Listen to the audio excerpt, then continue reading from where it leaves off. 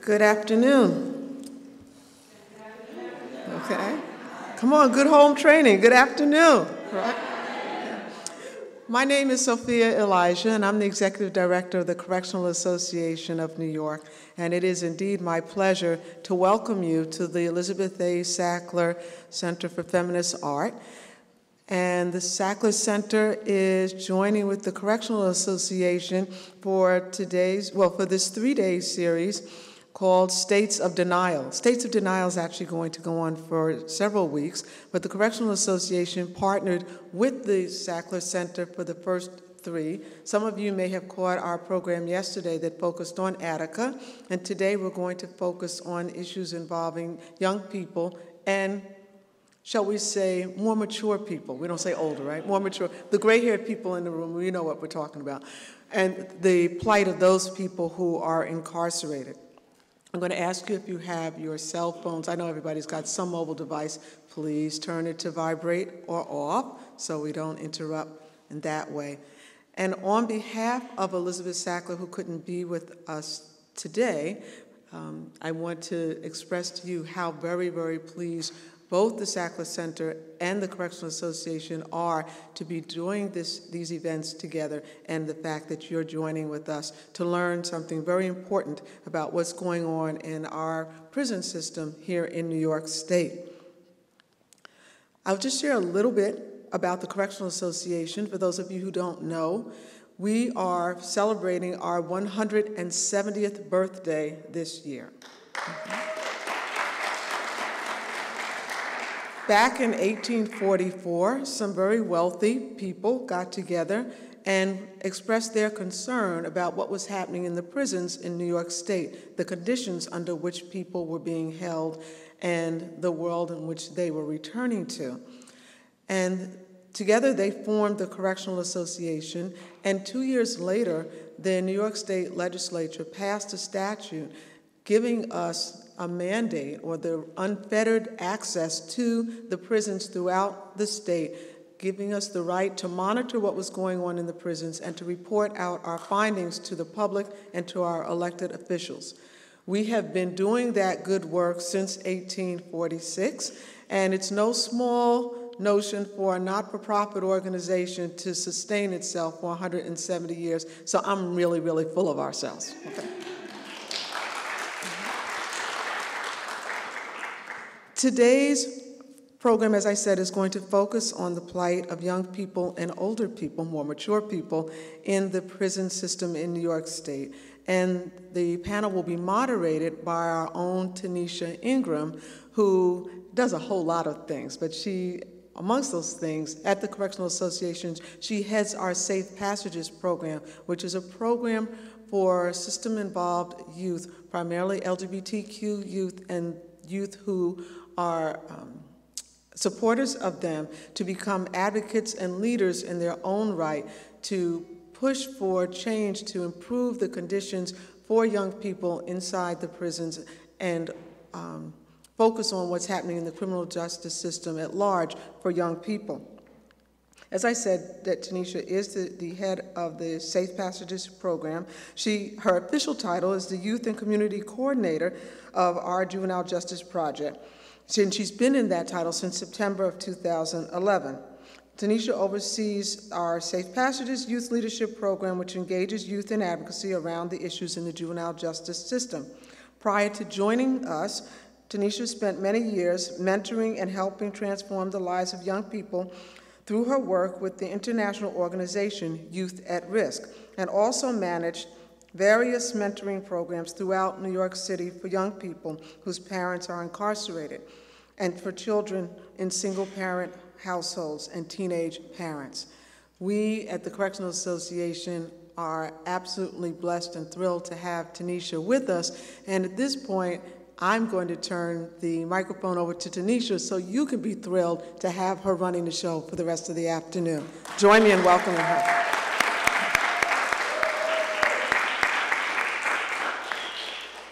Good afternoon, everyone. You guys are looking good. So as Sophia said, I'm Tanesha Ingram. I'm the Youth and Community Coordinator at the Juvenile Justice Project, and we're excited and thrilled about this conversation that we're about to have. This is a community conversation. This is a community issue. We're looking forward to talking more about the work that we're doing on our campaigns and also hearing from you guys at the end, towards the end of our session. So are you guys ready? Because I'm ready. So we're going to start off the conversation, which is called What's Age Got to Do with It? I'm going to bring to the stage two people that I am blessed to be able to work with. As I mentioned before, the Correctional Association has two important campaigns that we're working on. One to raise the age of criminal responsibility in New York, and one to release aging people from prison. So the two people that will join me right now, the first person is Gabrielle Horowitz-Prisco. She is the director of the Juvenile Justice Project at the Correctional Association. She works on local, state, and national youth justice issues. Gabrielle coordinates the CA's Juvenile Justice Coalition and was recently appointed by New York State's governor to be the advisory council of the Justice Center for Protection of People with Special Needs and is a member of the New York State Strategic Plan Action Committee. She previously worked as a legal aid attorney for Children and Family Court and as the project manager of Legal Aid's Data Collection and Policy Project. So she did a lot. Joining Gabrielle would be Mujahid Farid. He is the lead organizer of the Release Aging People from Prisoner campaign. He spent many of his formative years in youth and adult penal institutions in New York State. During his last excursion into state prison, he served 33 years before he was released in 2011. While serving time, Farid earned 4 college degrees. Since his release in 2011, Farid has initiated 2 programs designed to have a substantial impact on providing relief for those confined in New York State prisons, as well as for those being released. The RAP campaign and the Rise and Shine Business Coalition. Farid has also received the Soros Justice Fellowship for organizing and leading the RAP campaign, along with the joint New York State legislative recommendation for doing so. So please join me in welcoming Farid and Gabrielle.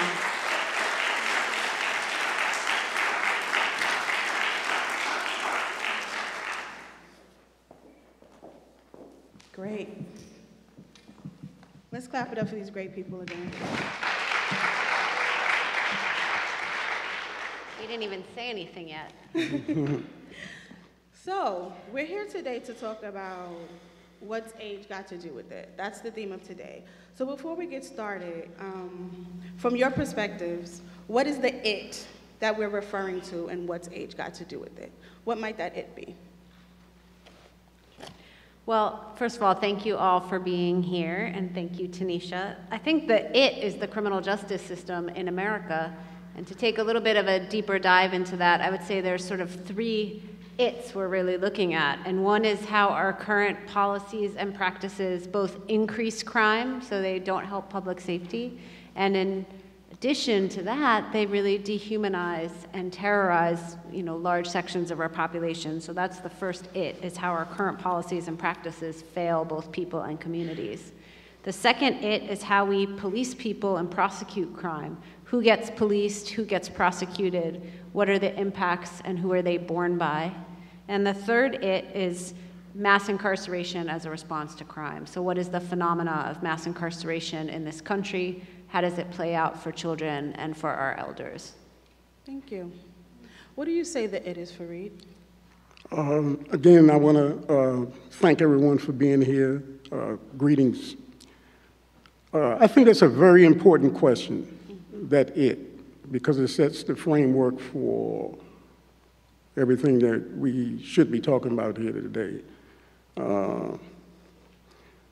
Without defining the it, we can't even answer the question about age, whether or not age is something that determines this it. In addition, if we talking about some social ills or maladies, how we define the it is going to determine whether or not we get to the heart of the matter or whether we skirt the issues. And so It seems to me that based on our labeling, it's easy to think that it is mass incarceration or incarceration in general. But I'd ask the question that, are we saying that if we reduce the number of people in prison or the amount of time people serve in prison, if we can somehow be successful at that, is everything going to be fine and dandy after that? Does that solve our major social ills like welfare, substandard housing, the digital divide, and a whole host of other things that I think are closely associated with incarceration and mass incarceration? And so I take issue with the conclusion that it is incarceration or mass incarceration. I think that it's something deeper, much deeper, a social problem that we don't need to be skirting. And I would like to quote what W.E.B. Du Bois said quite a while back, that the problem of the 20th century is the problem of the color line, race. And I think that's still the issue here in the 21st century, the whole issue of race. I know some people don't like to go there, that there's even some progressives that consider taking that approach divisive, but I think it's important that we face these factors of truth. And to try to illustrate and prove my point, I would just like to ask everybody to engage in this imaginary scenario with me for a moment. And I would ask everybody to try to imagine a scenario where there's a rural community far from the inner city. And in this rural community, the people that populate this community is 99.9% Black, Hispanic, and people of color. And then imagine that the economy of this rural community is based on prisons, that because of modern day economics and how we have advanced with businesses leaving the United States to do their operations overseas. Imagine that the economy of this Black rural community is dependent on prisons being there. And then go on and imagine that the population of this prison system in this rural community is majority white. And then, if you can go any further, I want you to try to imagine that there comes a time when the crime rate drops so low that policymakers begin talking about closing prisons. And then imagine that the Black people and their representatives in this rural community rise up and resist the closing of prisons. And because they can't rely on scare tactics such as crime, that they come right out and admit that it's all about jobs. And then imagine that they meet a measure of success in that if not able to stop the closing of these prisons in their track, they are able to slow it down considerably because of jobs consideration. Farid, thank you for your very thoughtful response. Yeah. I actually want to, because something else is coming up for me. So you're mentioning Rising Up, and I know that the Releasing Agent of People from Prison is a campaign. Right. So I think this will be a great opportunity for you to share what are the goals of your campaign. I'd like to just take 30 seconds and conclude Okay. and bring everybody down give from you this 30. imaginary situation. Okay, I'll give you 30. Now let's snap out of it and realize that those imaginations are sheer fantasies, because we know nothing like that would ever exist in America. And then when we realize that this is fantasy, we will have to conclude that what we are faced with today is race, because what I just described to you is real. That it actually did happen, except for the fact that the racial components were reversed. That happened in New York State no more than 4 or 5 years ago. And so I'm trying to lay the groundwork to prove that race is indeed at the center of all of this stuff. That race has been a central factor in all major policy decisions in this country since its founding. And although we don't like to talk about it, that we're never going to get at the root of solving social problems or get to the point of social justice until there's some racial justice. Thank you, Farid. Right. Thank you. You guys not going to clap it up for that? So for you, Farid, the it is race. Excuse me? The it that we're speaking of today, what's age got to do with it? Is race. I think it's been race since this country was founded, and it's still race today. Okay. So would you like to share with our guests today what the Releasing Aging People from Prisoner campaign is about? Well, the Release Aging People in Prison campaign, we like to think, those of us who organize it, is that it comes at this problem on different levels. The first level is the obvious, trying to get elderly people who have served substantial time behind the walls to get them from behind those prison walls. These are people who have served 20, 30, 40 years, and they're being denied release even though they are release eligible. And so that's the first aspect of our campaign. We also like to think that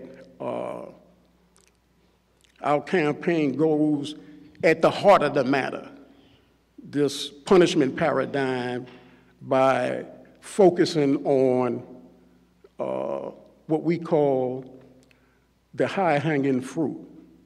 That is, we're not trying to reduce prison populations by getting people out that's easy to pretty much try to explain them needing to be released. We are going after people who have committed serious crimes. And so that goes at that whole punishment paradigm of how much punishment is enough. Because at the center of punishment, I insist that the issue of race exists. One of the reasons there can be this extreme paradigm of punishment in this country is due to race. Thank you. Gabrielle, can you explain what the Raise the Age campaign is about? Sure. So New York is one of only 2 states in the country. The other one is North Carolina, where 16 and 17-year-olds are automatically prosecuted as adults without exception. So what that means is if a child is 16 or 17 and is arrested, they will automatically be in the adult criminal justice system. No one can change that, not a judge, no one. And a parent does not have the right to notification if a child's arrested at 16 or 17, even if they're being held overnight. Parent does not have the right to be present. Child will be prosecuted in adult court, can get an adult criminal record for the rest of their life, and if detained, will be in an adult jail or prison, including Rikers Island and upstate prisons. The risks to young people are tremendous. Young people in adult jails are 36 times more likely to commit suicide than children in youth facilities. Again, that's 36 times more likely to commit suicide. The National Prison Rape Elimination Commission has found that young people in adult facilities are the most at risk of sexual abuse out of any population of people who are incarcerated. And children's brains are still developing, and their sense of self, their identity, who they are, is extremely malleable. And the impact of children of being in the adult system is tremendous. And I would just point out that, this absolutely contradicts the way we treat children in every other sector of society. In New York State, if you're 16, you can't get a tattoo, you can't vote, you can't go to a fake tanning booth, you can't go to an R-rated movie. Someone even recently pointed out to me that they were in a hotel where there was a sign that said you can't swim without a parent being present in a hotel pool. But you can be held on Rikers Island, and you can be questioned by the police and interrogated without your parent being notified. So we're looking through the Raise the Age campaign of the Correctional Association, working with advocates throughout the state and with policymakers to change the law, to raise the age, so that kids are treated in the youth system, so that if they're held in any facility, and we believe that as much as possible, children should be in communities with services, not in jails and prisons, but if children are confined, that they be in youth facilities that are developmentally appropriate and that have rehabilitative programs, and that we also have comprehensive reform of the youth justice system, so that we keep as many kids as possible out of the system in the first place, so that we have services and treatment and programs for those kids who are in the system, and so that any child who interacts with the system is interacting with a child-serving system that's appropriate for their age and not a system designed for adults. And how do we do that? We do that through community organizing. We have events like the one we're at today. Tanesha goes and speaks to faith-based communities and to parent groups. Our campaign manager, Angelo Pinto, is presented across the state at colleges and universities. We've co-published a book. We have a video project that you're going to see in a little while. And we would love to come to your schools, to your places of worship, to your community centers, to talk to people and to get involved. And our co-chair, Sophia Elijah, was appointed by Governor Cuomo to co-chair a commission that's going to be making recommendations in December of this year to the legislature and the governor about how the age can be raised in New York State. So we're making a lot of progress, but more is needed. And really what we need is we need everyday citizens to join us. Children don't have a lobby. Children don't have political power. They don't vote. They are incredibly marginalized in our society, particularly children of color and particularly poor children, who are the children most impacted by the system. I'm telling you, legislators do not get many phone calls for children. They get phone calls for guns, they get phone calls for property taxes, they get phone calls for lots of things, but they don't really get many phone calls on behalf of children. And we need people like you to get involved. Thank you. Mm-hmm. Thank you. So Farid, Gabrielle mentioned some of the challenges that young people being housed in adult prisons are facing. Could you share with us some challenges that people aging in prison are facing? The major challenge is that prisons in this country were not designed to hold the elderly. The way prisons are structured, they're structured so that people can pretty much follow orders and obey in a normal fashion. When people get elderly, sometimes they move slow, sometimes they can't hear as well as a younger person, sometimes they have problems understanding orders. And what you'll find is that these people are being punished, additionally punished, because they can't flow with the normal order of the system. And I'd say that's a major problem. Not only that, these people face a sense of despair and hopelessness, similar to what perhaps younger people face.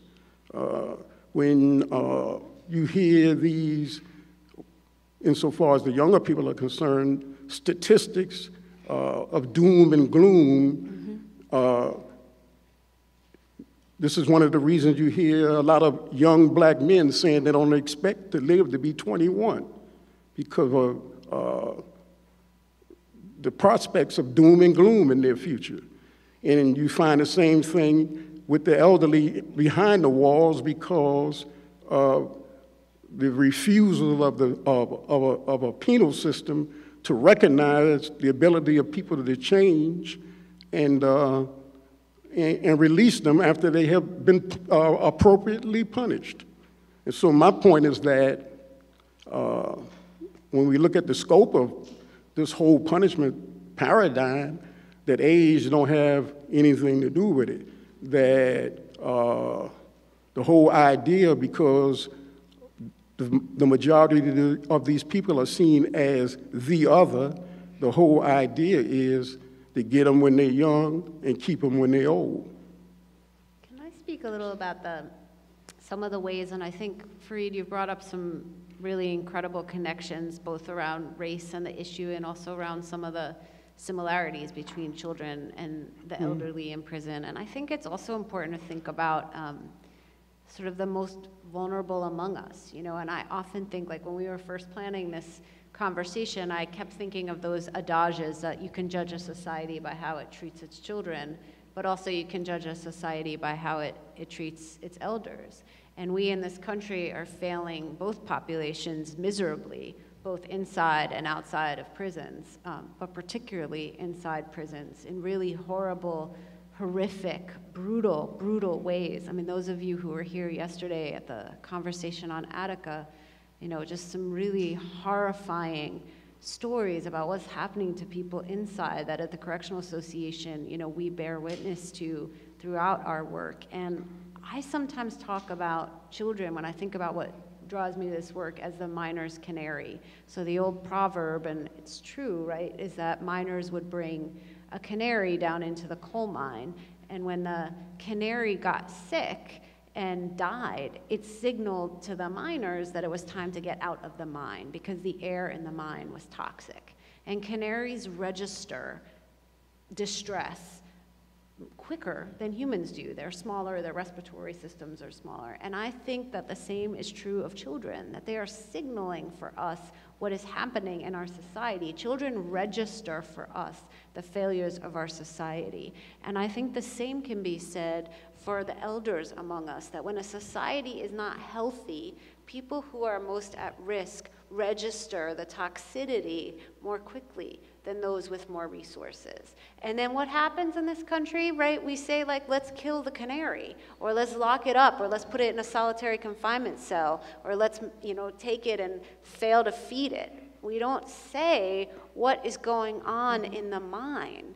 And so the question, right, the it is not like what's wrong with the canary and what's wrong with children and what's wrong with the elderly. It's like what is happening in our society that the mind is toxic, and it's toxic for all of us.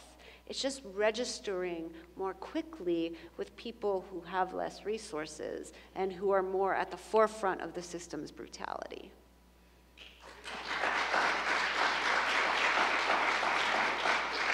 Thank you. Farid, did you have a final thought before we tell people how to get involved? Yeah, I have a final thought. And first of all, I'd like to say people can get involved in the RAP campaign we have information that we're passing out today. I would appreciate it if people pick the information up and see where we are located. We're located at the Correctional Association, if you heard, and our contact information is there, and you just have to specify that you like to learn more about the RAP campaign and get involved with that. My final thought is that this whole series of panels here is labeled under the phrase states of denial. I would say that it's a serious state of denial, very serious state of denial to think that we're going to solve social justice and at the same time avoid racial justice. That central to all of this is the history of seeing people as the other and perpetuating this whole paradigm of punishment. Thank you, Farid.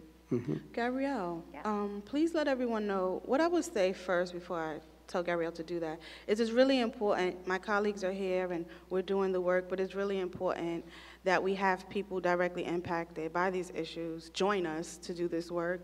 So Gabrielle, please let people know how they can get involved in the Raise the Age campaign. Sure. So as I mentioned before, you can invite us to come speak to your school, place of worship, community center. You can visit our website, which is correctionalassociation.org, or a Facebook page. You can download materials there. You can take materials from the table at the back. You can contact your elected officials and tell them you support raising the age and getting kids out of adult jails and prisons. You can connect with Tanesha or myself to attend a community meeting that we have usually one Saturday a month, every month at the CA. And you can call the CA, our number's on our website, ask to speak to Tanesha, and ask for when you can come to the next community meeting where you can really plug into the campaign on a deeper level. And then I also want to just talk about, before we close, 2 reasons why this is incredibly important and why we want people to get involved. And the first is this. I came to this work. I used to work at Legal Aid, and I was a lawyer for children in child abuse and neglect cases. And when I'm talking about why this issue matters to me, I often say this, that when I was at Legal Aid and I was working in family court, I saw many parents charged with child neglect and child abuse for very serious things. But I also saw children, parents charged with child neglect when kids didn't go to school, or, for things that were serious, but nowhere near what we are doing with state-funded taxpayer dollars. So right now, as we sit here on Rikers Island, children are in solitary confinement. You're going to hear a little bit more about this issue later, where children are locked in a box that is incredibly small, with no more than a slot in the door where food comes through, a slot in a door. Children are not taken out to go to school. They may have some educational materials shoved through the door. They are denied human contact, the ability to speak to their parents or families, to make phone calls, to do almost anything. The United States, the UN rapporteur has called solitary confinement for more than 15 days torture. The average length of stay for an adolescent in Rikers Island in New York City is 43.1 days. And children can be in solitary confinement for months, for even, many months or years on end, often for very minor reasons. So this is what I want to say, is that how is it that our taxpayer dollars are going to pay for our government to lock children, or anyone, grown up or child, in those conditions which have been proven to shatter people psychologically and emotionally, and to devastate and traumatize them, right? We are doing that to children. If a parent did that, right? If you got frustrated with your 17-year-old at home and you locked them in their bedroom unending, and you didn't allow them to go out to school, and you carved a hole in the door and you shoved some food through, and maybe you let them go on the balcony for an hour a day, your child will be removed from your home. ACS will come to your home, they will remove your child, they will remove all the other children in your home, and you will be arrested in criminal court for child abuse. But our criminal justice system is state-funded child abuse. And that is what's happening, as we sit here. The Federal Department of Justice just issued a scathing report finding horrific brutality against children on Rikers Island. Kids do not belong in adult jails and prisons, but nobody belongs under those conditions, adult or child. It doesn't work, it's bad for public safety, and it's terrible for human beings. And the last thing I want to say, and I promise this is really the last thing, is really, I promise. Okay.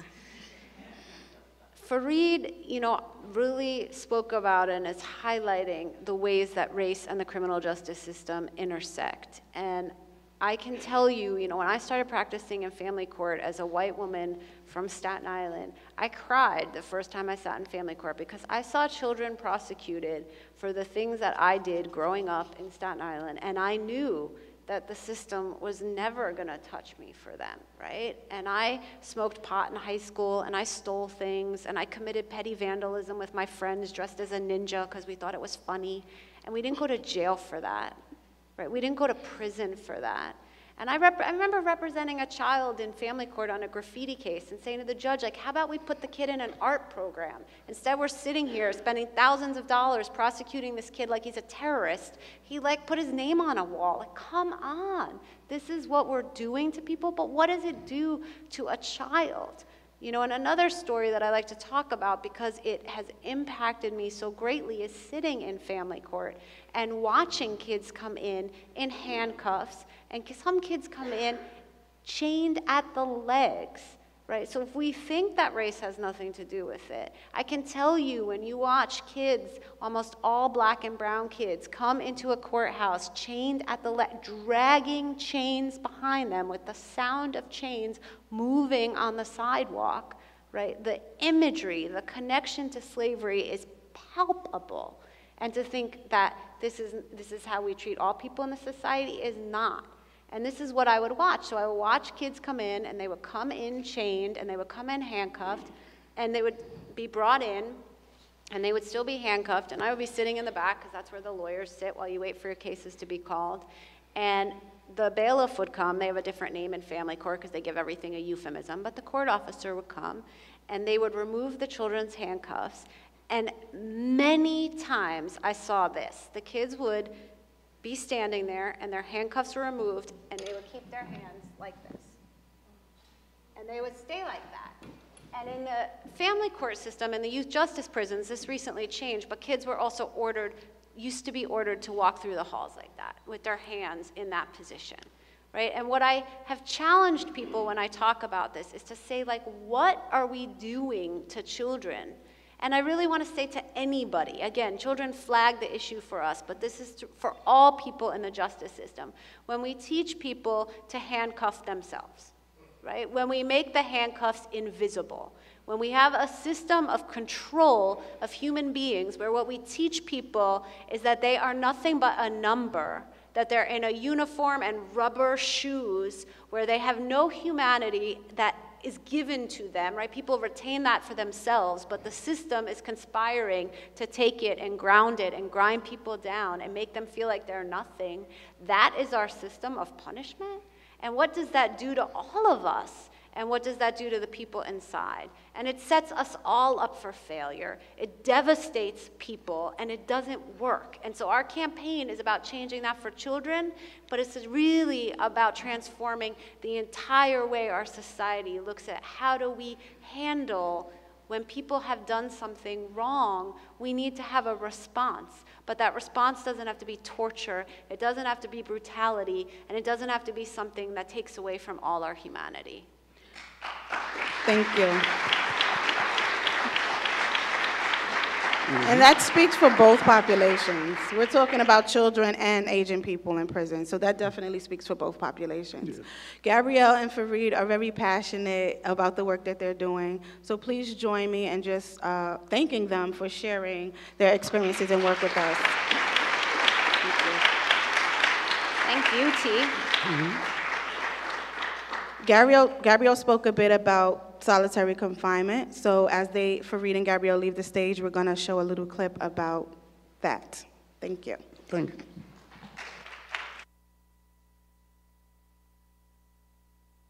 Why put a young person through the torture of the box? It breaks you down mentally. I went to the box, the Bing, solitary confinement, the Who Scowl, the shoe. I went to solitary in 2005 with a tobacco possession. They gave me 15 days. That was my first time in the box. And then I did 120 days in solitary, but upstate though, I did 6 months. That was brutal. After your first day, that's when your mind starts to play tricks on you, but not too bad, not that much. It's still bearable, because you can still kind of ignore it. And then that's when your thoughts start running wild, and then before you know it, you actually start speaking out your thoughts. When I would get a visit and they would bring me like, crossword puzzle books, or, bring me like a little pad to write on or something, I wouldn't get it. I was ready to pull my hair out. I got just tired of talking on the gate to try to occupy my mind, got tired of talking to myself, got tired of screaming out the window. tired of pacing back and forth, reminiscing about what I used to do when I was in the street, and now I'm sitting in here in this box. I just started getting very angry, then I started getting very sad at the same time, then I started getting very anxious. Young people don't need to be in anybody's jail, detention center, period. What they need, they really do need some type of services, some place where they really can be rehabilitated, you know, a place where it's more therapeutic and not more oppressing.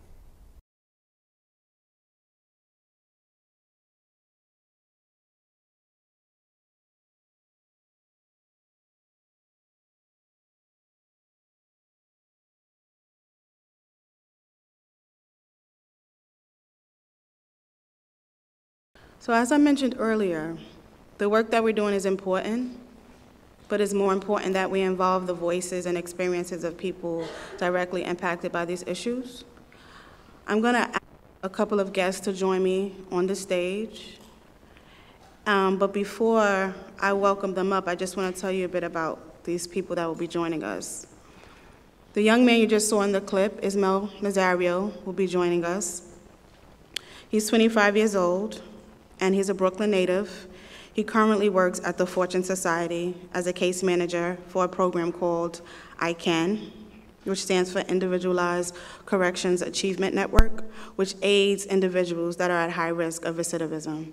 He previously worked for the Center for Community Alternatives with the Youth Services Department, dealing with court-involved young people ages 12 to 17, which brought forth a stronger passion for him to help young people and be the voice that they need to support themselves. Also joining us will be Gloria Rubero. Gloria spent 26 years in prison, saw 5 parole boards, and came home at 56 years old. She had several strokes before her first parole board. Gloria Rubero received her associate's and bachelor's degrees while incarcerated. She was a peer counselor in HIV and AIDS work and did construction and maintenance work. When she came home, she first worked on a maintenance job, and then was employed by the New York Harm Reduction Educators, working on HIV testing and outreach in Manhattan and the Bronx. The third person we're gonna have join us is Terrell Muhammad. Terrell Muhammad currently works at the Correctional Association. He is a formerly incarcerated person who has now committed himself to supporting young people and speaking out for people who have experienced time inside as well as solitary confinement. Our fourth person who's gonna join us, his name is Saigon. He is a rapper and actor. He also spent time in an adult facility as a young person. He now has made a commitment to use his talents and his art to speak about his experiences and to encourage young people. So please, please, please, give me some positive energy and welcome and help me welcome our panelists to the stage.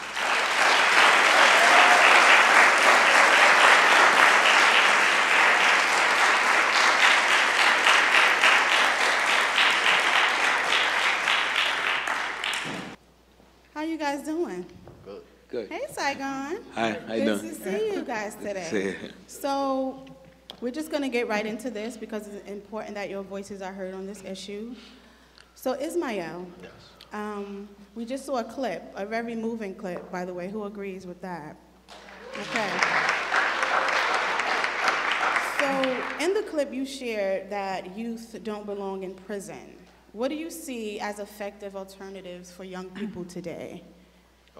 Well, like a lot of the great work that you do, you definitely need mentors. They need something to stimulate their minds.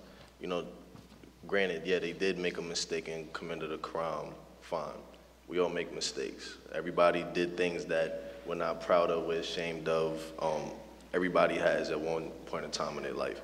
However, with these young people that we're speaking about, they do need something to help them realize that they made a mistake and how to correct it and move forward from it and not stay stuck on it and keep committing the same things over and over or just getting worse.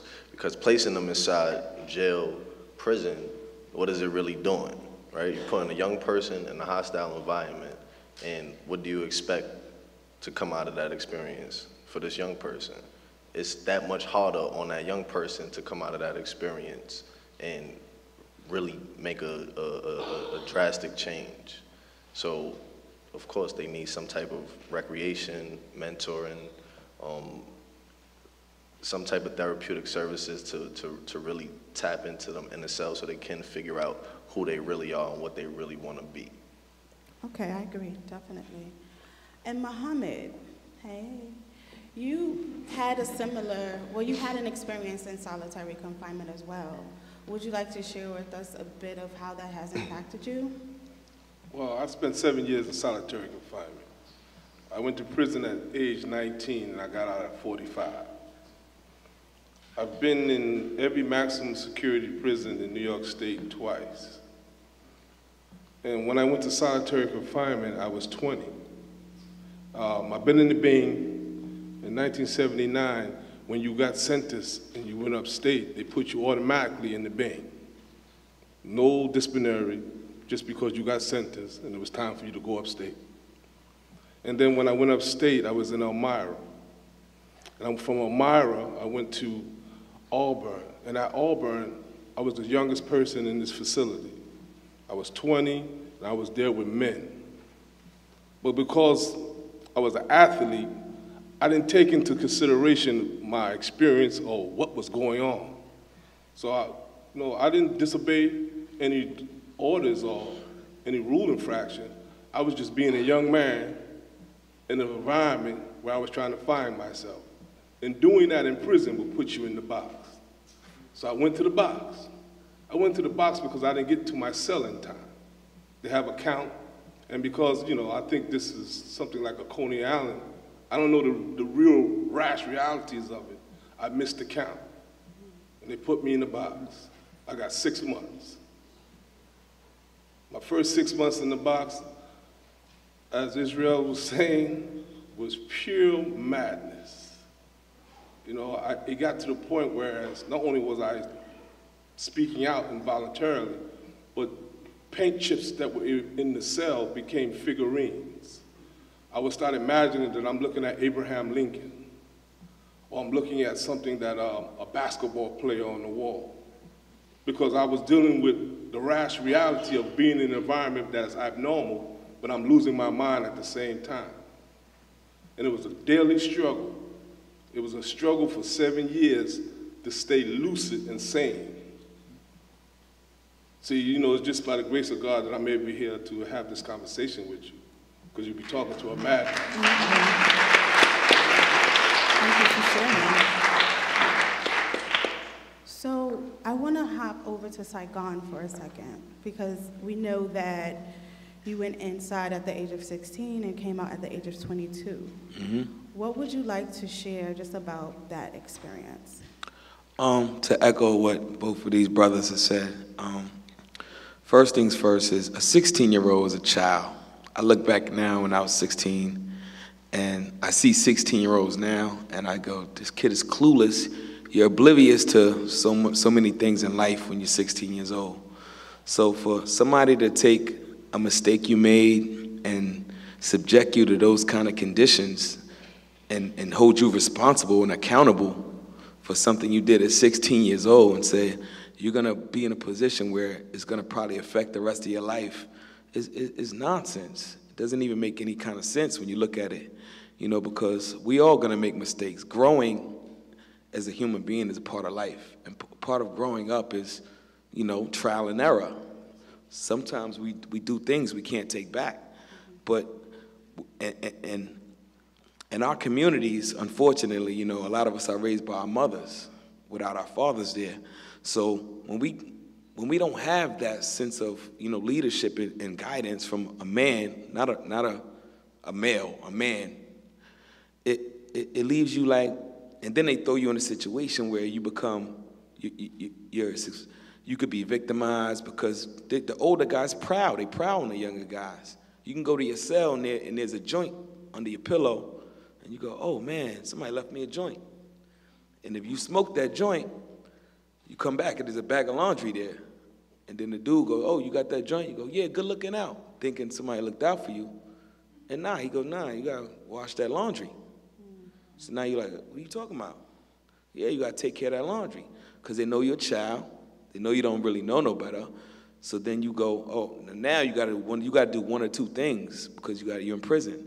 You got to either do that laundry, and then next thing you know, there's a pile of laundry like this in front of your cell, or you got to go say, oh, I gotta defend myself. I got to make a statement and let people know I'm not going to be a victim. And all of this, you put in this harsh condition, which is, like he said, is mental torture in a way, so to speak, for a child because of a mistake you made as a 16-year-old. And we got to do something collectively to change that. I agree. So, Gloria, you're representing for the ladies.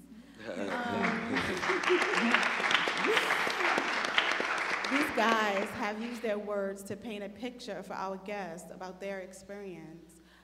What picture would you like to paint for us today? What would you like to share about your experience? Yes, Gloria. I don't know. Women's jails and men's jails are totally different. I can't say they're warm, but I'm saying they help each other out in some sense. If somebody get hurt, the women will help you. They won't abandon you, you know. They look out for each other. They feed one another if they're hungry. It's a support system in some sense of the way inside.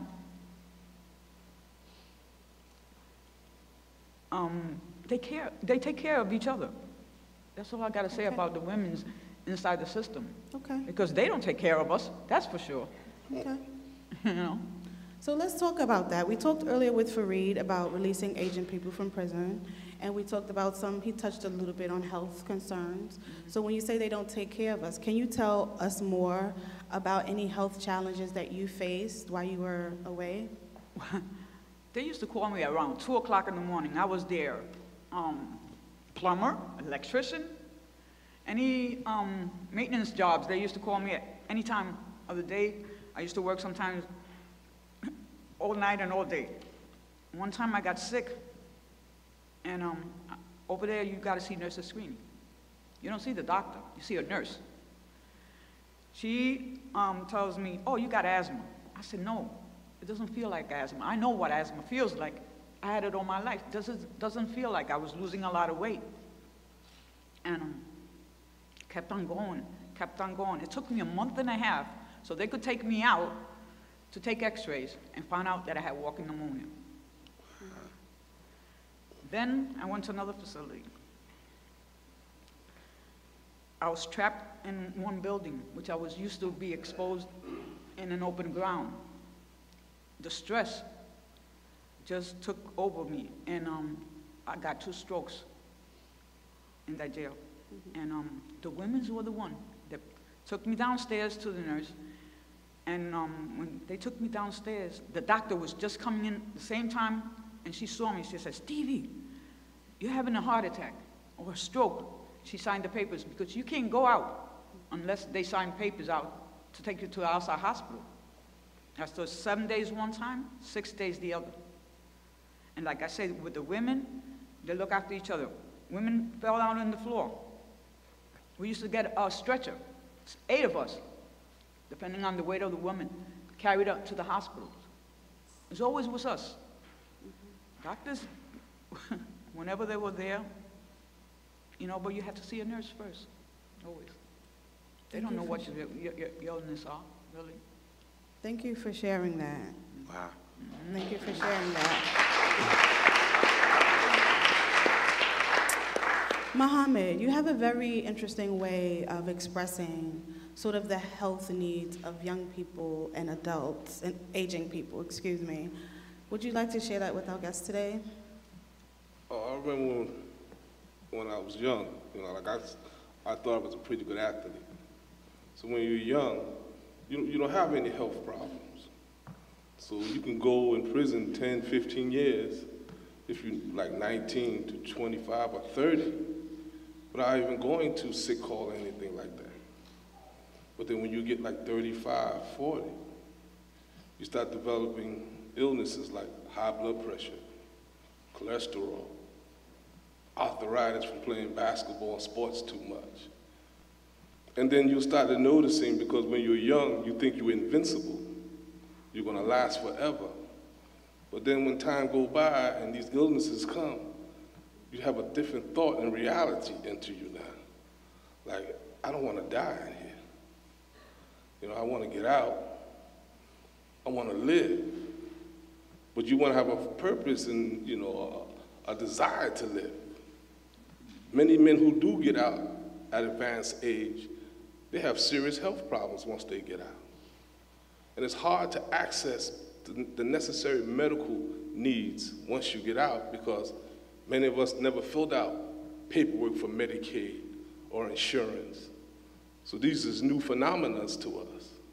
And many of the men get frustrated and tired because they become so introvert, they don't want people to know their business. But knowing your business is a way to get the help you need, and they don't know how to navigate that yet.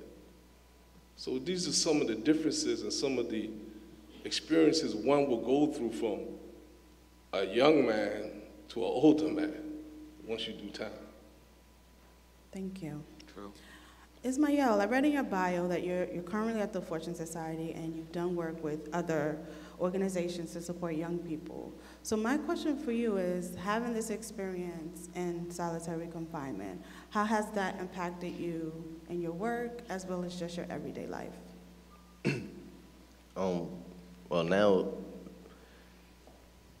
in this day, I'm not really gonna say it impacts me or it affects me in any type of way.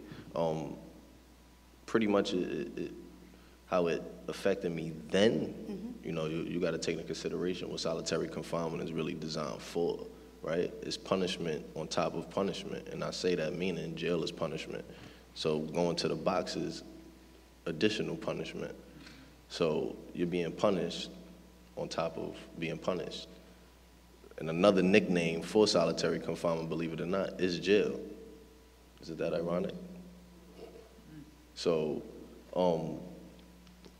I mean, when I revisit it and I speak about my experience being in solitary confinement, I mean, that's the only time, like, I guess you could say the trauma comes back from that experience, because I have to speak about it and things like that, but it really doesn't bother me or affect me to that point, because I feel people need to hear and understand what it's really like being in a 6x8 cell, 23 hours out of the day, every day, you know.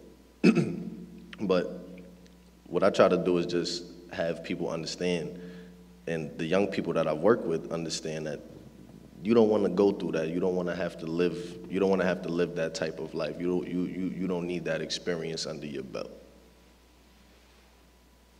Thank you.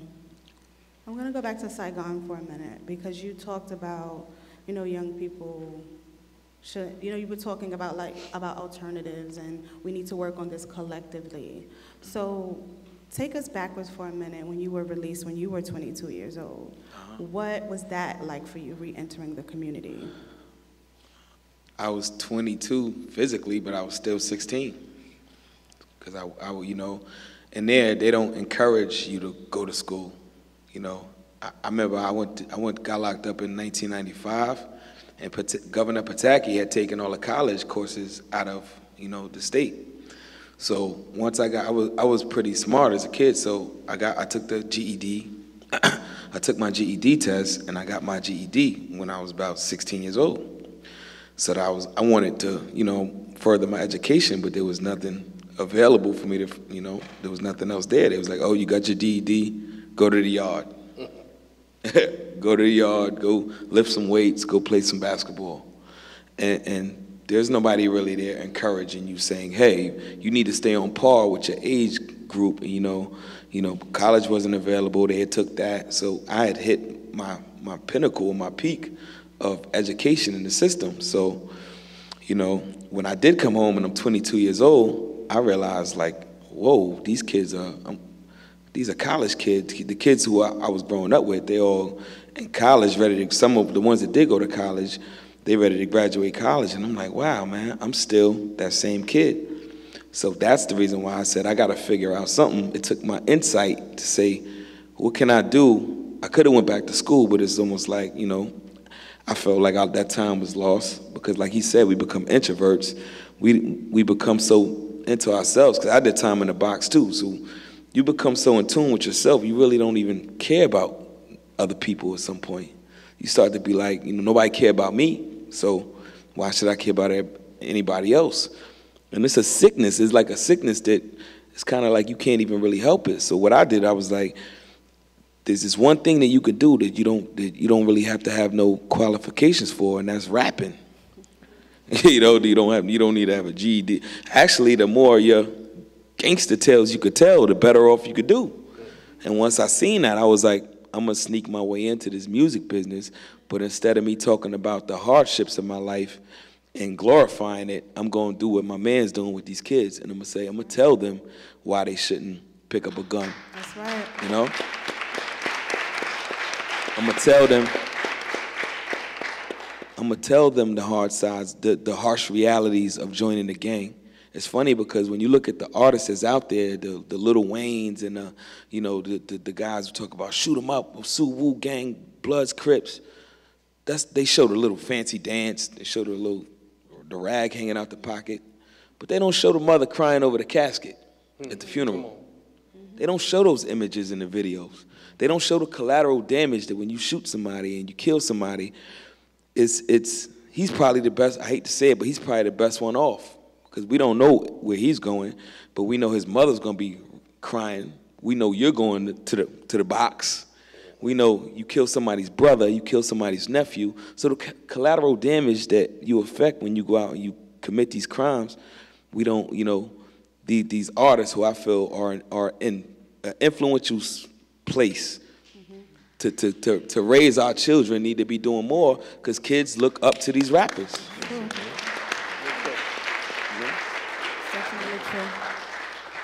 And I believe that's our most powerful weapon that we have right now, because a kid could tell you everybody, they could quote rap lyrics, but can't tell you, 10 of the 50 presidents, or the 50 states, I'm sorry. They can't do that. They could tell you every member of the Wu-Tang Clan, but they can't tell you simple things like, the smallest little things, man. And it's sad to see, because it's like where do we, as the elders now, where do we step in and say, we gotta do something about this? And that's what I'm trying to figure out.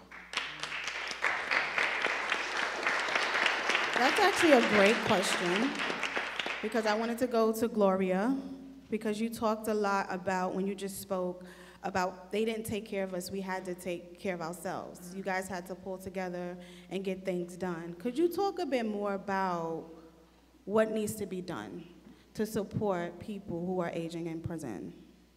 To let them out. I'm down with that. Real,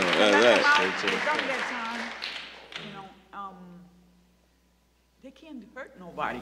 They're aging. The things that they used to do when they were 20 or 30, they can't do now. Not even that as fast as they want to.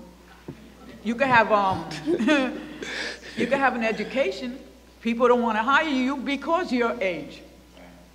They want somebody younger. So what if the education is helping you out in there for too? Mm-hmm. Unless you know people, unless you have contact with people, you're doomed. And I think they need some place to go when they come out, because they don't know. The system is, you come into a futuristic world. You're back in, I don't know what year, inside. You don't know nothing about cell phones, Medicaid, shelters, and things like that, Metro cards, nothing. You don't have no credit scores. So when you come out, you're lost. So they need some place to go and tell them, and somebody that's been there that could show them the way.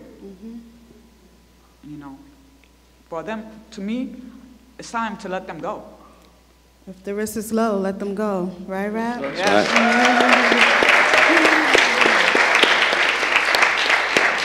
So I have a say couple. one more thing. Sure. It doesn't help. I don't care how many years you give them after the time they had. they're still the same person. You know, I mean, not the same person when they came in, another person, but I'm just saying they're older. They ain't gonna hurt nobody. So why keep them in there? Why take that space? You know, and why use all that money? And where is it going to? Thank you. Both Saigon and Ismail talked a bit about young people and them needing support and mentors. Mohammed, would you like to share anything about the work that you do to support young people? Well, when I came home, I noticed that we had a population of young black males who were disinterested in everything. They were unemployable. It was hard for them to be responsible for anything. So I created a business. I did security on an executive protection level for many artists and many celebrities. And what I did was I would hire them. I would see a guy that was what we call a man child. You see? He's 17, 18, 19, 20, but he's like 6'5", 245. And I would train him. I would train him on how to be a man, how to be respectful, how to be responsible, because he knew how to do security automatically, because he knew how to survive. Yep. And that's all he needed to know how to do, survive. I can teach him the rest. And once I gave him these trainings, I said, you can't come to work with a do-rag on. I said, I don't pay you to wear a baseball hat. You can't swag your pants. You know, and I changed their attire and their behavior, and they acquiesced. You know, and they would like tell people like, yo, man, you want a job, man, go see Muhammad, man. But I always told them, I said, listen, you got to invest in yourself before I invest in you. All I'm asking you to do some of the things that I'm not telling you, but that I do. You know, I try not to preach to the choir. I try to lead the choir by example. That's right. See, and these men, now they work, they have jobs, they take care of their families, and they're responsible people in their communities today. I even have young men that's in college now in Division I basketball, you see, so I know that when men step in, as you say, men can make a difference. Absolutely. Great. Absolutely. So we have about 5 more minutes, and I want to actually take this time to get some closing remarks from my panelists. So today we've been talking about incarcerating children and the elderly. So you have the air, we're going to pretend that you have the air of the world right now. And in your closing remarks, I would like you to share, why is it important that we stop incarcerating our children and the elderly and stop incarcerating families in our community? And I want Saigon to start. I would say first to these prosecutors, these judges, these ADAs, think of it if it was your child. Would you want to see your child be subjected to the same conditions you're about to subject somebody else's child to? Because, you know, when it hits home, that's when we want to be like, hey, wait a minute. But you're quick to do it to somebody else's child. So I think what they need to do is forget them. What we need to do first. That's right.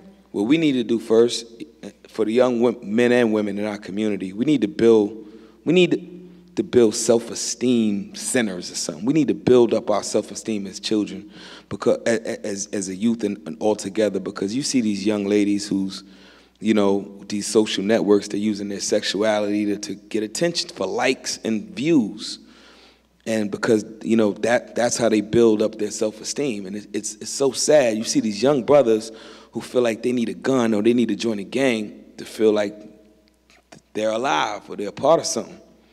And that starts within us, because if we don't put them in a position where they can lock up our children, then we won't be getting locked up. So it starts really within us and our parents. If you have children, you got to, like he said, you got to teach these children to invest in themselves and teach them the importance of their future and not to throw their lives away. And I think that's first where we need to start. Once we get that, we'll see less and less and less of our children being incarcerated when we start at home and give them strong foundations. Thank you, Saigon. Gloria? I think for me, I just think sometimes it's the money-wise, because like parents both work, they don't have the kids have no kind of support system, because the parents are trying to reach their goals to, you know, bring them up. The kids are by themselves. They don't have nobody to go and nowhere to go to do anything.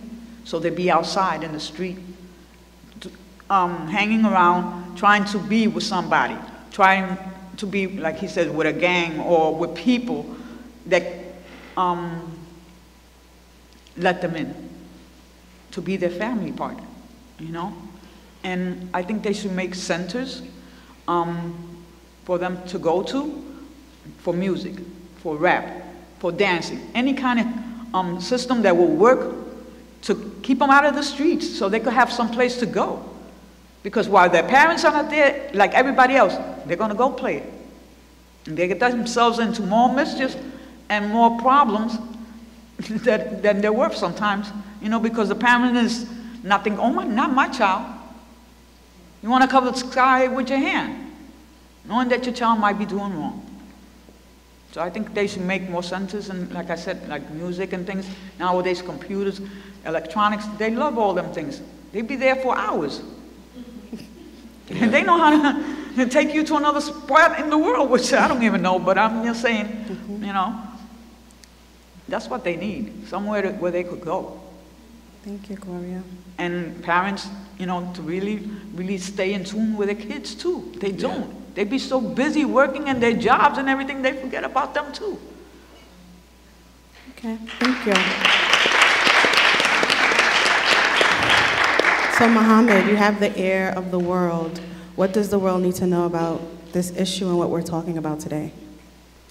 If we say our greatest resources are our children, but we treat our children like trash, then we're lying to the world. Our greatest resource are our children, because when they come into the world, they have the answers for all the ills that affect us. If we're looking for the cure for cancer or AIDS, it's going to come through our children. And if we don't protect them and guide them and nurture them and invest in them, then we're doomed to die. So if you want to live, invest and protect our most natural and precious resources, which our children is. Awesome. Thank you so much. Awesome. What's up?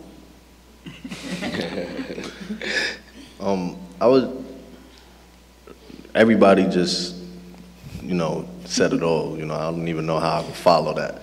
But basically what I would like to put out there is, you know, you would get different dollar amounts to how much it actually is to house an adolescent on Rikers Island and upstate, right? You would hear different, it ranges between $35,000 and $60,000 to house an inmate, a detainee, however you want to frame it as, right?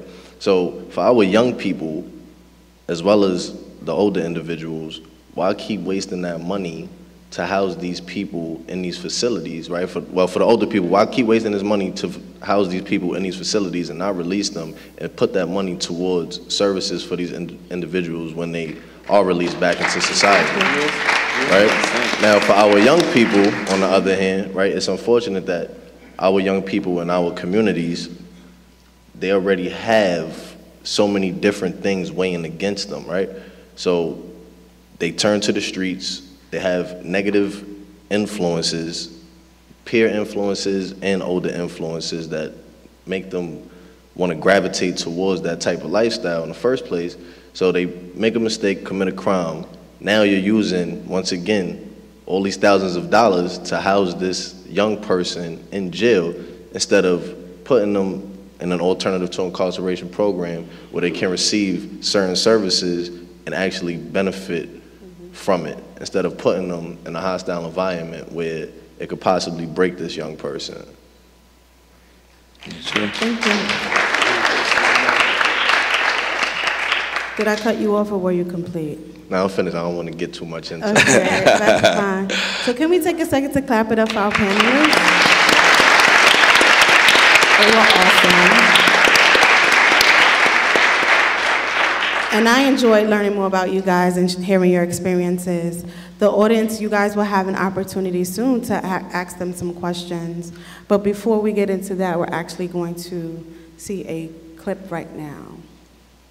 Mohammed Koti is believed to be 87 years old. He was sentenced to 25 years to life in 1978 for opening fire on a police officer who survived. He needs a wheelchair to get around. He's hard of hearing and suffers from a long list of ailments. He's been turned down for parole more than 6 times. Koti's incarceration and that of other seniors like him have sparked a movement to get elderly prisoners out of jail after they have served their time. It's my personal mission because of exactly what happened to me. 64-year-old Mujahid Farid is founder of a grassroots coalition called Release Aging People in Prison, or RAP. As a young man, Farid got into trouble with the law and was sentenced in 1978 to 15 years to life. He served 33 years. He was denied parole 8 times and was released at the age of 62. When you talk about seniors, the recidivism rate is, in the single digits. Statistics show the recidivism rate for the general population is about 40%, but for senior citizens, it's about 3%. Farid argues keeping the elderly behind bars is counterproductive. It would save the public money.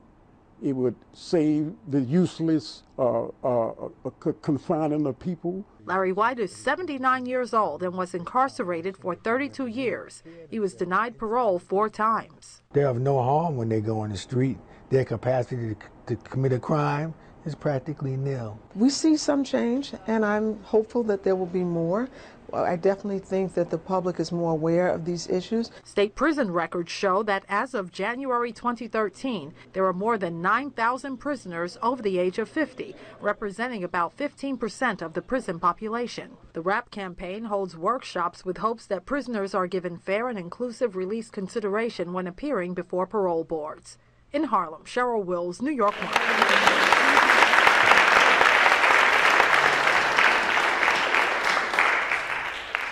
So this is the fun and exciting part of today, because I know everyone has been listening to everyone and all of the information we've been sharing.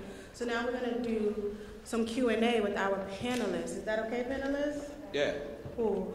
So we have some people stationed in the auditorium who will bring you a mic if you have a question. So this is question and answer, right? It's not announcements, right? So I want to really honor the time that we have so you guys can ask questions and really hear more from our panelists. We also have Gabrielle and Farid still with us, so if you have questions for them from their earlier presentation, you can ask them at this time as well. So who has a question? I know somebody does. Hi.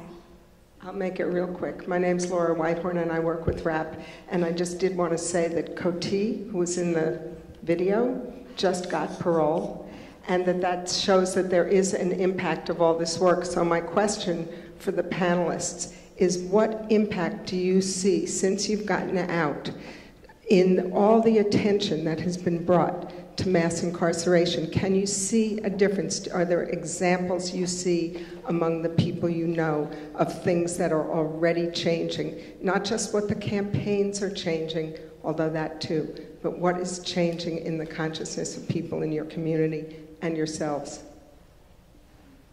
One thing I've seen is, I don't know if this relates directly, is when they changed those drug laws. I know, man, a lot of people were locked up for a long time for some stupid drug laws. I knew dudes who was sold $30, $40 worth of crack and was doing 15, 20 years for it. There's no way you could tell me that selling $20, $30 worth of drugs is worth 20 years of somebody's life. So fortunately, I don't know, it was the Rockefeller law, whatever it was, they altered it or changed it, and I know a lot of people came home, which was a good thing. Is there someone else from the panel who wants to respond to that? Yes.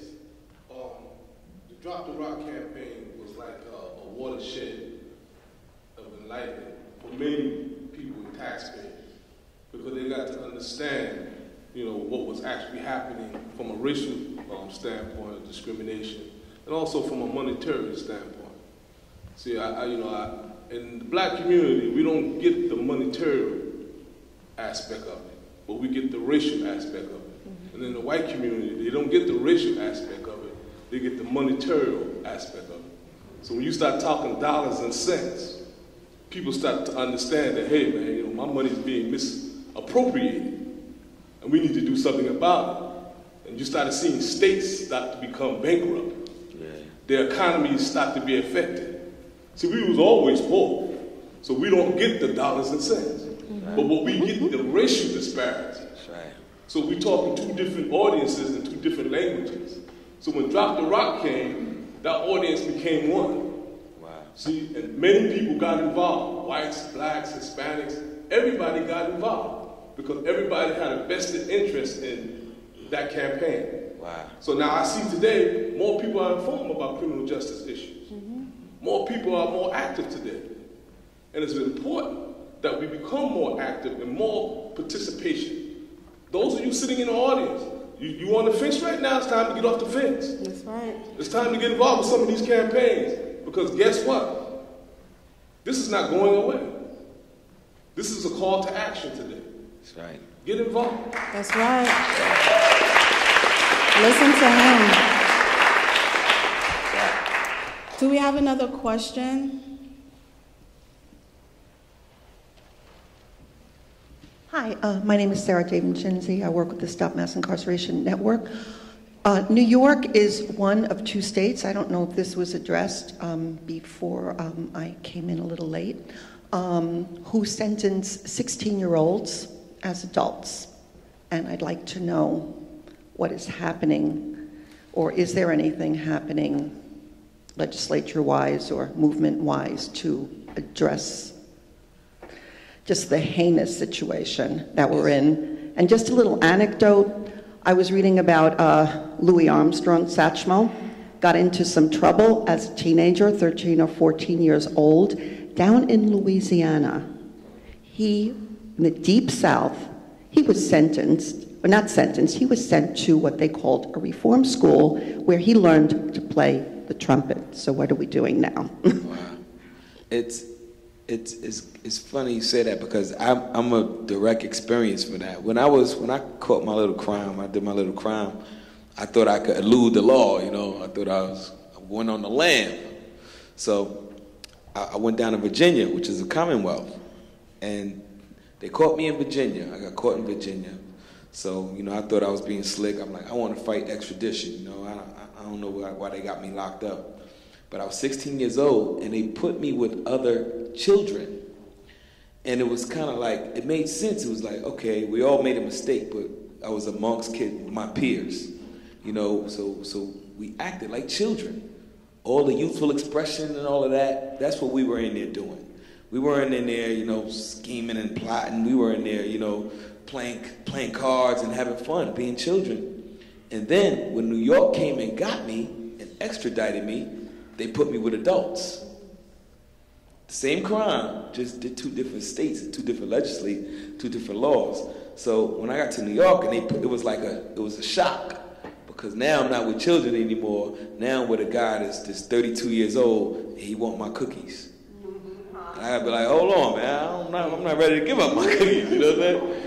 But and so that was a culture shock. And if you even look at the middle America, where these kids do heinous crimes, at 18 they give them a clean slate. Not only do they not charge them as adults, but they give them a clean record at 18 and say, okay, now you're an adult. Now you can go live your life. But New York definitely has to change that law. It's heinous, and it's very bad. Thanks for asking that great question. We talked a bit about it earlier. Gabrielle Horowitz-Prisco is also going to talk to you a bit about the landscape of the legislation. Thanks. So before we spoke a little bit about the campaign, and just to remind people that ways you can get involved to change the age of criminal responsibility in New York is you can invite us to come speak. There's materials outside. You can check out our website. And we did have a pretty extensive conversation about the issue earlier on in the panel.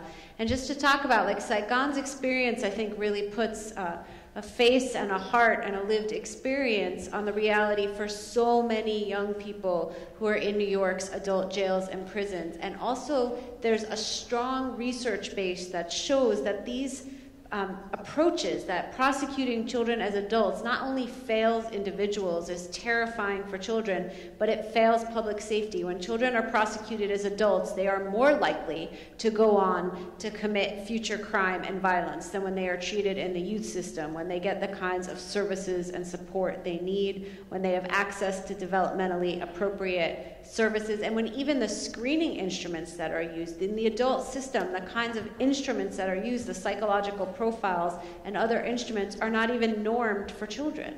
And so the whole mechanism of the criminal justice system is designed, first of all, terribly for everyone, including adults, but really does not fit the developmental age of children. And so some of the things that we can do, and what's happening is there's a commission I mentioned earlier that's about to make recommendations about how the age should be raised. And what we really need people to do is to contact their legislators and to say that you support raising the age of criminal responsibility, and you support getting kids out of jails and prisons. And you can contact the CA if you need more help on how to message that. We also have materials in the back and on our website. Thanks. Thank you. And I can pass the mic to the next question. Thank you. Hi, first of all, I just want to thank all of you for this incredible program. I hope many, many others see it as well. I mean, I'm active in RAP now, and I do know Mr. Cote.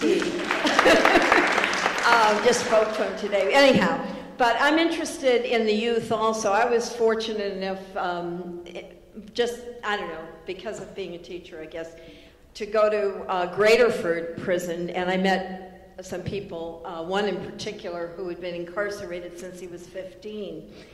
And that had an incredible impact on me. And I'm just wondering what kind of movement there is in New York that is taking in, working with the traction that we've got through the Supreme Court decision of, now juveniles cannot be tried as adult, or they can't be, sorry, that's not it, they can't be automatically given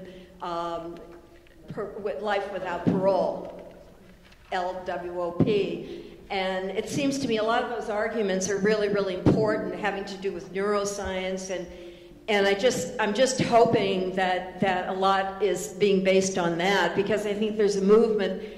That's a landmark decision. That's a watershed, as to use your expression.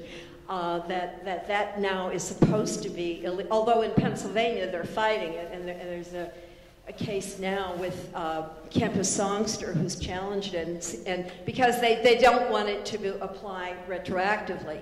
So my question is there something where more people are being urged to go to prison? I mean, I know that was incredibly important to me, especially white people, getting back to what James Baldwin has said about relatively conscious whites getting involved who have some privilege. I mean, I think that's one thing, reaching out to more people, and using that Supreme Court decision is another. And decarcerate PA, is there something in New York like decarcerate PA where they're emphasizing all these schools are closing, and yet they're building more and more prisons, or expanding more and more prisons in Pennsylvania, but I don't know how much New York is doing with that regard. So I have several questions. I hope that isn't too many.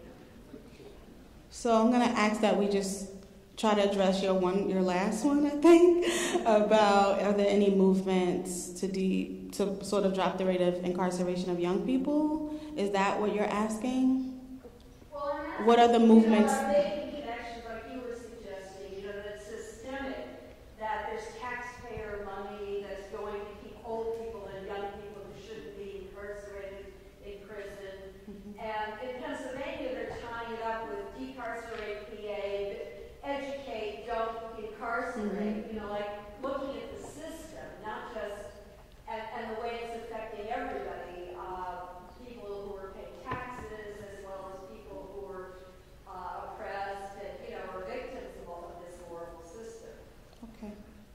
Is there someone on the panel who has a response to that? Angelo Pinto just came in. He's the campaign manager for Raise the Age. Angelo, would you stand up for a minute, please?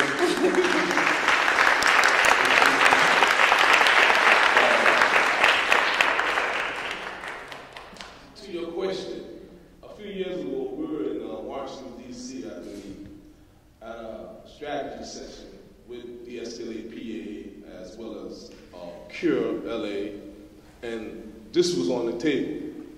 How to get more people involved and to actually coalition our efforts together to bring this issue to light. And this is what's being done. If you take a look around the room, you'll see there's a lot of good, well-meaning white folks here. You see? So they're here. They're not going anywhere. They're involved. But the crux of the matter is that we have to get more to the grassroots level of the people that's directly involved and affected. The Black and Latino community has to get involved. And once we can merge and marry these two communities, we wouldn't be having this conversation. Legislation will be passed. Politicians will be hearing us because we'll be speaking in one voice. Right now, we're a little fractionalized. But as long as we have this discussion, it will get there. It's going to be an uphill battle. Understand this. Doing what we're doing is not an overnight sensation. But as long as you're in the fight, we're going to win. That's right. That's the actual fact. Fact. We have a couple of, See, I just wanted to add to that. So the Correctional Association has been advocating to downsize the prison system in New York State for decades. And finally, the governor started closing prisons and closing youth facilities. So that long preceded decarcerate. We work in tandem with decarcerate, but one of the major issues for the Correctional Association is to downsize the prison industrial complex, starting with New York State. So I just want you to know that's going on, been going on for a long time here. Thank you. Thanks, Sophia. We have a couple of more minutes for questions. I want to remind everyone that Farid and Gabrielle are also still available for questions. Hi, my name's Sarah. I work at the Bronx Defenders, criminal defense attorney, and thank you so much for sharing your stories today. Very briefly, Mohammed, you talked about how the first 6 months of, I think, 7 years of solitary, you said that they felt like madness to you. And I'm wondering, from all of you, any of you who've served in solitary, what got you through? And if you, looking back from where you are now, what's gotten you through even since your release? And what kind of support would you have wanted when you were in solitary or after solitary from, for example, your criminal defense attorney? Well, I'm not even going to go there about the criminal defense attorney. What really got me through is this. They have an antiquated law library and a library inside. And the general library used to have National Geographics from like 1930. So I used to read National Geographics to travel the world. I used to read Reader's Digest to travel the world. I used to read Fortune magazine, Forbes, Basketball Digest, New York Times, Time magazine, Ebony, Jet, to say, like, I read everything that I can get my hands on. Because, if you just leave it up to your own devices with nothing, I'd be stopped, raving mad on medication. And I had problems, believe me, when released. I remember, and I tell this story, I said, I couldn't walk a full New York City block my first week home. Nothing was stopping me, no one would prevent me from doing that. It's just that for so long, I was always told where to go and where to stop, that when I was able to do it on my own, I couldn't do it on my own accord. And I started crying because I said, something wrong with me, man. Why can't I walk this block? And I had to battle through that. And how I battled through that, I called other people who were in the same condition I was. I called Exodus, a friend of mine named Julio Medina. He's the executive director there. And then once I called him, it was a relief, because I was talking to somebody who's been where I've been at. And they got me through it. So, you know, only those who've been through what you've been through can help you go through what you're going through. Your family love you. Your friends love you, but they really don't understand. That's right. Thank you so much, Muhammad. We've actually run out of time for the questions and answers. However, our panelists will still be around afterwards if you need a question to ask them or if you want to take a picture with them. So now, first of all, let's clap it up for our panelists again.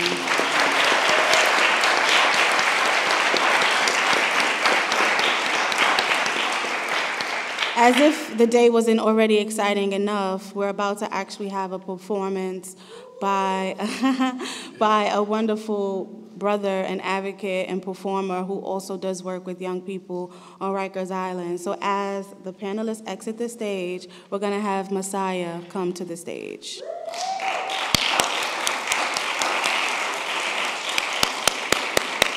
Good job, guys. Peace and love. How you doing? All right. I'd like to thank the Correctional Association, the Juvenile Justice Project, for putting on this much-needed program and for also allowing my voice to be a part of it. My name is Messiah Ramkisoon. I'm originally from Trinidad, West Indies. And I've been working with incarcerated youth for about 7 years now. And it really started off via my background with the arts as a performing poet. And I had a friend who came home from doing 11 years in Maryland, and he started his own organization and asked me to come on board to go in these prisons, in these jails where young people were housed. So we were going to Cheltenham Jail, DC Jail, Baltimore juvenile facilities, Victor Cullen jails, and we would speak and also share art with these young people. And I saw that he had a real gift, not just the gift of gab, but also using his experience to identify with them, meeting them where they were, and bringing them to a different reality. So that really inspired me to go even harder with that work, where I am currently at Rikers Island, working with 16 to 18-year-olds on a daily basis with a program titled the ABLE Program to help reduce recidivism with adolescents here in New York City. So aside from that, we also do showcases in the jail. So one of my students who was at Rikers is currently home now, and we're working to get him to Howard University. He came out today. Asad Giles, you stand up. Right. So this is testimony when we talk about affecting change, and the brother said earlier, all of us got to come to the forefront, you know what I'm saying? Because I'm one player, I'm not going to get the whole C-74, you know, but if I could get a few guys, you come in, you get a few guys, but this is a young brother. He didn't really need the push, he already had his mind right. He knew that he wanted to affect change, he just needed the outlet. And when I work with these young people on a daily basis, that's oftentimes what you find. You know, if they have programs or they have a curfew, and they're living with a grandmother or someone, and they can't get in the house because the mother is out partying or they're in unstable condition, then they're locked out, and they get picked up by a cop for missing the curfew. It's not really their fault, right? So you deal with these type of conditions where resources are needed. It's not that these young people just want to be out here wilding. It's survival, right? So that's something I want us all to think about as we move forward with this work. I got my other brother who came with me today who grew up in C-74, but he's now a sous chef in Japanese style cooking, right? He's a sous chef in the city, right? Doing his thing, so, but, and you know, it's been a blessing that the art form was able to lead me there via spoken word. So they called me today to share some poetry with you, and the poem I'm gonna do is entitled Order of Removal, Order of Removal. Have you all been dealing with, immigration detention as well? All right, because that's something that I also experienced and was able to succeed coming from Trinidad, that struggle, right? But this poem was derived from an immigration case. Whenever you have a deportation case, it's entitled Order of Removal Proceedings. Say, brothers get caught up. Brothers get caught up for the cheese like a trapped mouse. At 15, he saw his first trap house. At 16, he pulled his first strap out. No home, He found shelter in juvie prisons, DC jail, Rikers Island, and new beginnings. Nubians who never knew what royalty felt like. Never wore his belt tight, so besides his pants, his gun was all he held tight. Life on a whole, strong soul who became weak for his wants. I see him once a week, he been sitting for months. I go in to do my poetry workshop. The potency his words got can't be confined by all the police the world got. He told me he'd work out. His pop's a boxer. Pictures of Pacquiao on his wall. Just like him, he's powerful but small. How was a social worker supposed to nurture a child's dead spirit? Early murder, court order, life a living abortion. Born from holy water like the river of Jordan. Now a cash cow to a prison who won't give him a portion. I tell him, hold his head. Without the army, he's a soldier. At times his arms get too heavy for his shoulder. The burden his mom's carried like a boulder. Every day he's getting older. Just had a birthday. Group programs. He got an A on the survey. Never been dumb. Though his literacy level is below sea level. Caught up in the beast, the devil. Eyes on fire beneath the tea kettle. Now he's 18. Release date dreams. It's about time. Thought he was free till the gatekeepers gave him adult time. When will the bulb shine in this dark hour? In his bloodline is star power, no BET, a smart scholar with no GED, intellects, young Malcolm X in the feds like FedEx mail. They shipped him to federal jail, off to Michigan. Family can't afford to visit him. Recidivism in the prison system is the heartbeat of Wall Street. Private jails create profit sales. Every time we hear the bells on the clock, black males are the stock like slaves on the dock. Now check this. Prison complexes in Texas decrease because of less entries, more exits. The state lost money, so what's next is go after the Mexicans. Immigrants all together, arrested guilty and innocent all together. More cellmates to fill more bed space, if not they lose money. More dead weight is called capitalism. That's why we face capital punishment 40 years after imprisoned. Verizon stocks rising from collect calls, leeching the life behind these dead walls. In this game of debts and debtors, some met some mentors, men torn from the thorns of crooked judges, nickels a day for cooking lunches, hundreds of push-ups, hooks and punches, abundance of prayers and books from pundits, keep his mind clear, refueled, seeking renewal. In cuffs, he's a jewel in the rough, from the streets where life beyond 18 is iffy. More black men in jail than slaves in 1850. Now seriously, look in the mirror, see, and tell me that's not a conspiracy. Cocaine, the color of white supremacy, while crack rock equal black won the latch lock. It's frightening. White men doing powder came home in an hour. Black man rocking the hard place, turned bass into hard rock, sitting San Quentin and Comstock. Every night, he writes from a lonely cell like Etheridge Knight, the poet who married Sonia Sanchez before the death of his life. My brother Troy did 11. Got his life right now, he's a legend, pledging to elevate the state of his brethren. My cousin locked down right now, doing beyond 40, talking like he'd be home shortly. That's strength at its best, a weight no man can bench press. Not weight as in lifting bars and dumbbell, but weight as in patience, living behind bars in some cell, compelled to kneel, seeking the Lord for approval. Keeping it real, he swore to be truthful. Your Honor, will you appeal this order of removal?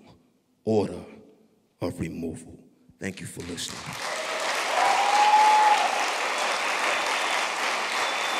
And one more thing. Peace.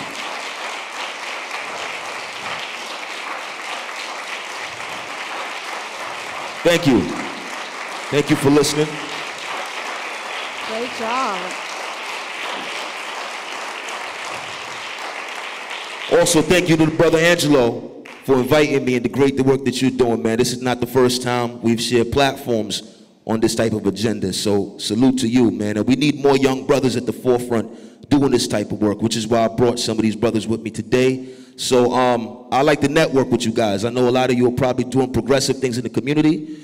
And like I said, I'm at Rikers every day working with these young 16 to 18-year-olds. And one of the greatest challenges that I deal with is how to help connect them with resources upon coming home, right? So whatever ideas, you know, that you guys may have, or support systems or connections or whatever it may be, we need to connect and we need to build, and we all need to be merged together. You know, we talk about, a lot of times we get into this criticism about the negative things going on in society, but it seems like the positive people are very divided.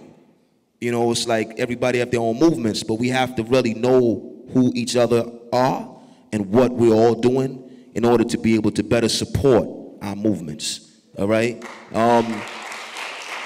Thank you. So yeah, my name is Messiah.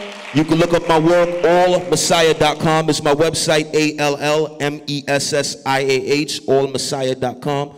Twitter, Instagram, All Messiah, to follow some of the other things that I'm doing in terms of art and activism. And also I have some promotional stuff and CDs to give out. God bless. Peace. Thank you, Messiah.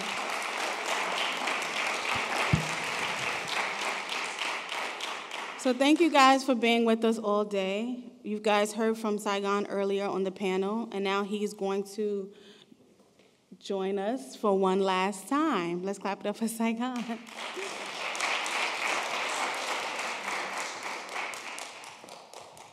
I just want to say good, you know, have a great day. Sophia, I'm really here to support Sophia. She's a wonderful, wonderful individual. This lady has changed my life. She taught me things about myself I didn't know. I've been going up to the CA with a friend of mine who brought me up there, and the things they do for our people in our community is amazing. So I just want to thank her and give her a big round of applause. Thank you.